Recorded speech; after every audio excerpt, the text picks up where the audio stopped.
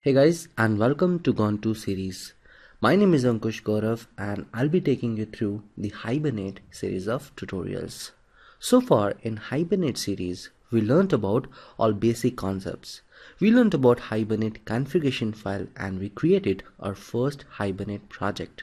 And then we saw few of the important annotations provided by Hibernate framework. Now we are all set to learn all of its advanced features. Let's start with one-to-one mapping.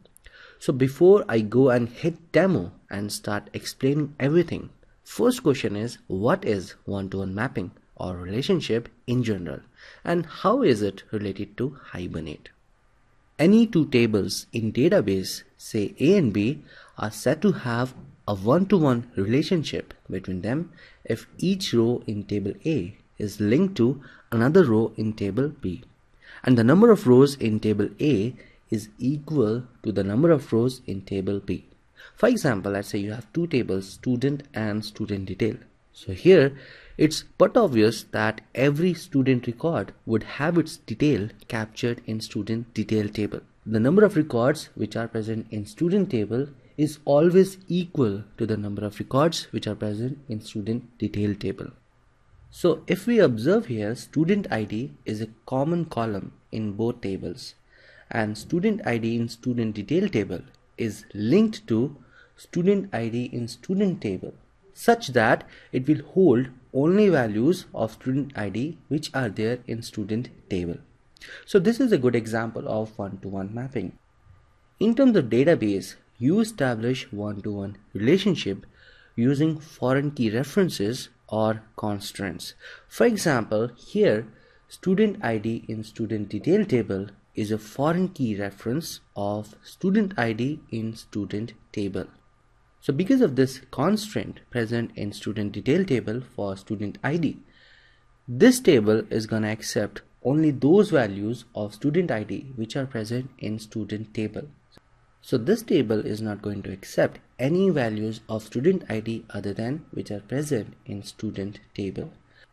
Now, how do we represent such a relationship or mapping in Java model classes in Hibernate? That's the question, and that's what we're going to learn in this tutorial, that is one-to-one mapping in Hibernate.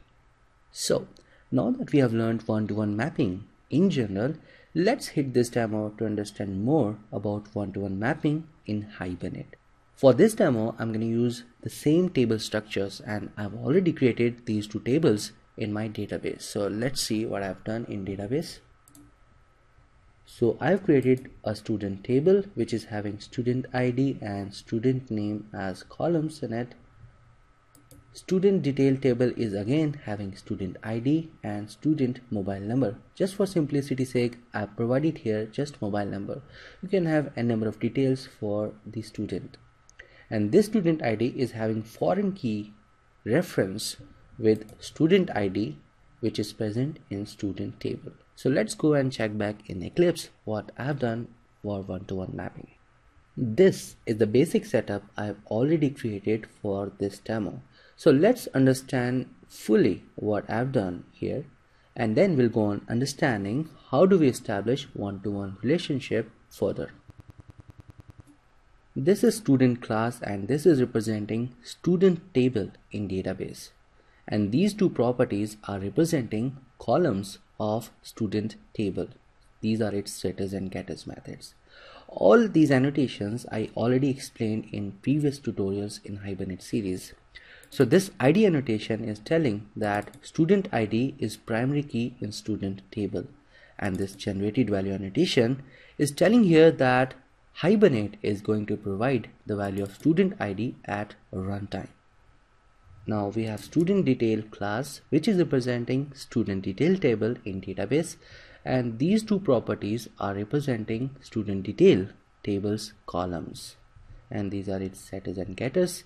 And again, ID is telling that student ID is a primary key, and generated value means that Hibernate is going to provide its value at a runtime. And here in Hibernate configuration file, I have provided student and student detail classes. So the basic setup for this demo is ready. So now what we're going to do is we would establish one-to-one relationship between student and student detail table. So basically what we're going to do is we're going to establish the same relationship which we have already there in our database. So we have student table which is having student ID as primary key column, and we have student detail table which is again having student ID as a primary key column. But here student detail table is having a constraint on its student ID column such that it's going to accept only those values which are present in student table in student ID column. Alright, so same relationship, one-to-one relationship, we're gonna establish in our Java code for student detail class. So let's go and hit that. Hibernate says you can do this in student detail class in Java code with these two simple steps. First step is declare the student class in student detail class along with its setters and getters methods, and mark a one-to-one annotation on top of this declaration like this. Here I've simply put student class as one of the properties with getters and setters methods, like I have other properties in student detail class like student ID or student mobile number. Now here this one-to-one annotation is telling just one thing, that student detail class is having a one-to-one relationship with student class, and more specifically that relationship, that one-to-one relationship, is with student ID column which is present in student class. Alright, there are further many settings in this one-to-one annotations like cascade type or fetch type. So all these different attributes or options in one-to-one we're gonna see when we will run this application. So for now what we have done is we have just established one-to-one relationship between student detail and student class, that too with student ID column which is present in student and student detail classes. And the second step is about student ID column in student detail table. So here what we have done is we have said that Hibernate is going to generate the value of student ID at runtime for student detail table. Now here is a point to pay a little more attention. When we try to save student and student detail records in database, at that moment Hibernate is going to generate the value of student ID which is there in student table. Now what we want is Hibernate should use the same value for student ID column which is present in student detail table. So in short, we don't want Hibernate to generate a new value for student ID for student detail table, but we want Hibernate to use the same value which it is going to generate for student ID column in student table. Now how do we do that? So with this simple syntax I'm going to do that.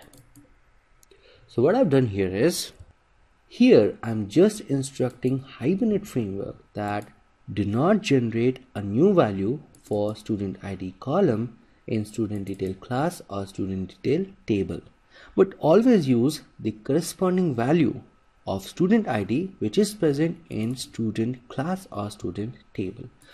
So here with all these steps we have established one-to-one relationship or mapping between student detail class and student class. Now only step remaining is to create a main class where we're gonna write code for saving records into student and student detail table. Here is the main class. So just to save some time, I've already written this class. Let's go through this class. So here what I'm doing is I'm creating student object, then student detail object, and this is an important step which we just gonna see. Here is the regular code which we use for getting session factory in case of Hibernate. And here what we are doing is we are trying to save student detail object, but after running this program we would observe that this step is going to insert records into both tables, student and student detail. So thing to note is we are just saving student detail record, but Hibernate is going to insert records in both tables, that is student and student detail, and that's the magic that we have provided here using one-to-one mapping. So this step is actually doing this job. So with one-to-one mapping, here we have provided student property in student detail table. So here in this step after creating these two objects, what we need to do is we need to set the student property of student detail plus with student object, which we have just created. And while saving student detail object into the database, Hibernate is also going to save this student object into the database. And for this student object, Hibernate is going to generate the value of student ID. And same ID Hibernate is going to use while saving record into student detail object. So let's run this main class and check the output. Run application. So here it has inserted records into student and student detail table. Let's check back in our database what it has inserted. So these are our database tables. So in student table, Hibernate has inserted gone to one name and generated the value of student ID as 1. And if you look at our student detail table, Hibernate has inserted the same ID which it has generated for student table and put the corresponding mobile number in it. So this is what we can do with one-to-one mapping. What I'm going to do in next tutorial is I'm going to talk more on one-to-one mappings in Hibernate. I'm going to discuss about what is unidirectional and bidirectional one-to-one mappings in Hibernate, and some more concepts which are really important to understand in case of one-to-one mapping in Hibernate. Guys, a big thank you for liking my tutorials. Your comments and feedback make me upload more and more tutorials, so please go on doing that. And please like this video if it has really helped you, and I'm gonna catch you in my next tutorial in this Hibernate series.